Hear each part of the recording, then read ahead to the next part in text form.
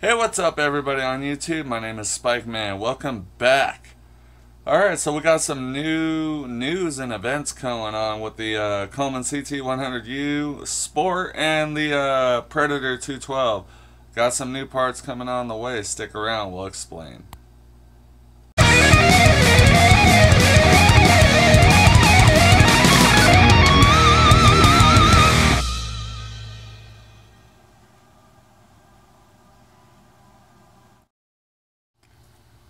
Alrighty, as you can see, I've got the valve cover taken off for the stock Coleman CT100U Sport because I got it all wrapped out with the upgrades and whatnot.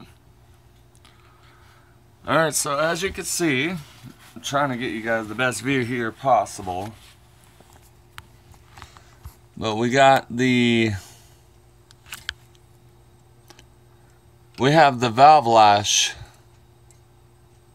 springs in here. These are the easy to remove valves. All you have to do is push the spring down and slide the clip out. And these are already pre-adjusted to their correct valve lash setting. I have not tampered with this. All I did was pull off the valve cover.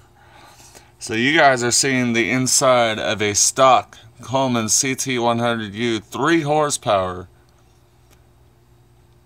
valve spring adjustment firsthand. So these are non-tampered with. These are still at the stock setting. Now I have the PREDATOR212 over here that I've also pulled the valve cover off. And if anybody, darn camera focus.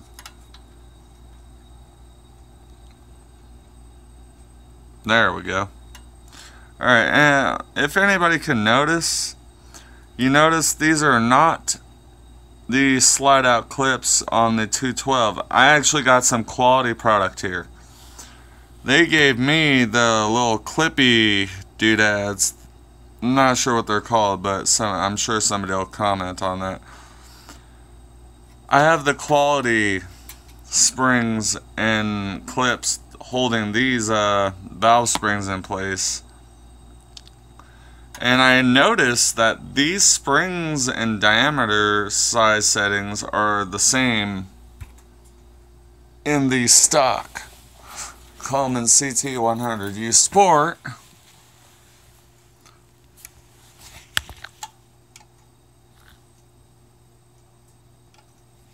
Yeah, they look exactly the same.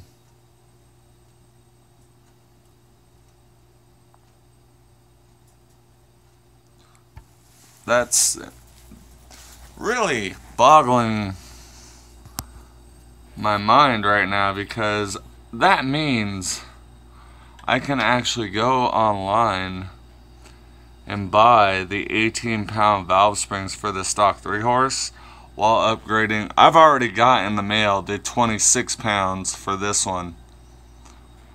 And this one's also got the chromoly push rods coming for it. That'll be those things down there, going down these holes. And I also got the 265 lifted cam coming for it, and I've already got the Mikuni style carburetor for it. This is gonna be epic, because just like I told you all, I'm doing a side-by-side comparison to both of these engines. And they do have, in fact, the same diameter valve springs, so that just means... Oh, also, it means good things to come, but something I noticed earlier that just like boggled my mind is one of these valve springs feels heavier. I'm not sure why. It feels like this one over here, the exhaust side, is heavier. I don't know if the factory was... Yeah, that one feels way easier for some reason. This one feels way heavier. I mean, do the springs look the same? I mean, it's hard to tell.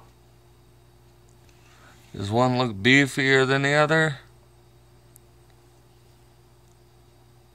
They look the same, but one feels a little stronger. I don't know why. And I happen to notice that these both have lash caps.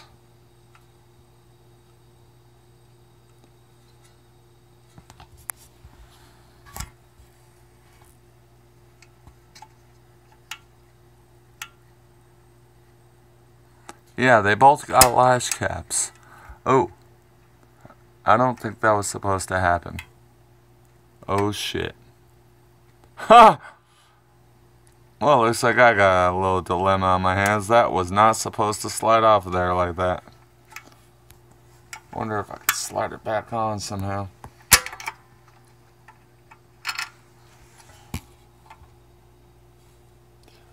Alright, I'm going to have to cut this video short, so I will go ahead and do the editing process, and I will get back to you guys.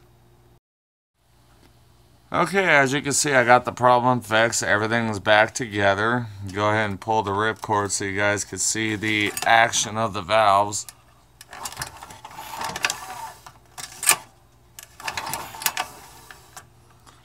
If y'all really want to see something exciting, watch this.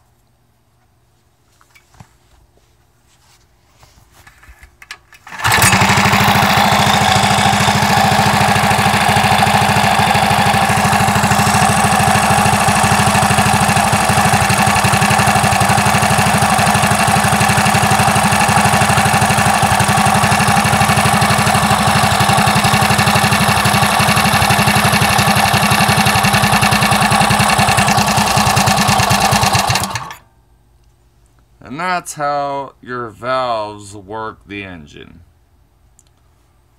But as far as the PREDATOR212 goes, like I said, I'm just waiting on the parts. It's eventually going to have roller rockers. And I will have roller rockers on it. You better believe this sucker's already got some parts on the way that'll make it pull wheelies on this little thing. So, to all my subscribers, these things are happening. I'm sorry I'm taking so long on it, but you cannot expect somebody working at a mediocre job to do everything right away. Things take time. I mean, especially when you want them done right. And I am planning on doing everything justice to this engine. Oh, this thing will be sweet.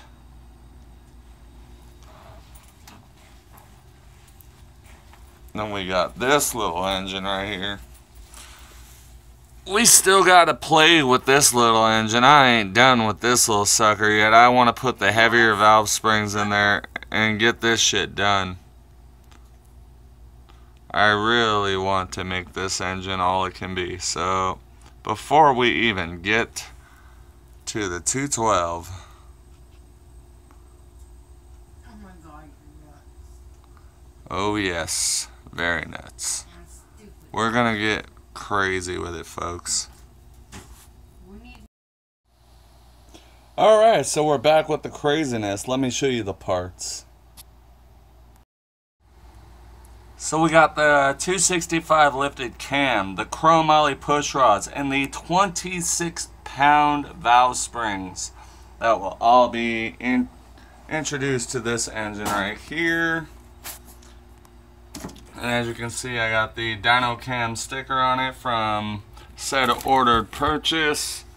And we're going to be doing some heavy upgrades to this engine, this 212. Which also has my own sticker on it. If y'all want a sticker for watching this, they're absolutely free. All you have to do is send me your email or your mailing address in the link below. And you guys could be rocking one of these Spikeman Dan stickers at www.youtube.com/SpikemanDan. And yeah, once again, these stickers are absolutely free. You send me your mailing address, you get a free sticker.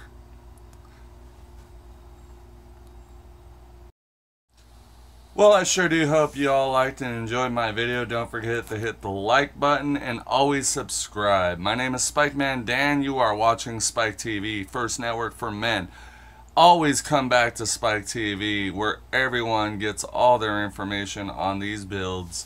Yours truly, Spikeman Dan, salutes you for watching. I'm out for tonight, guys. You all have fun and peace out.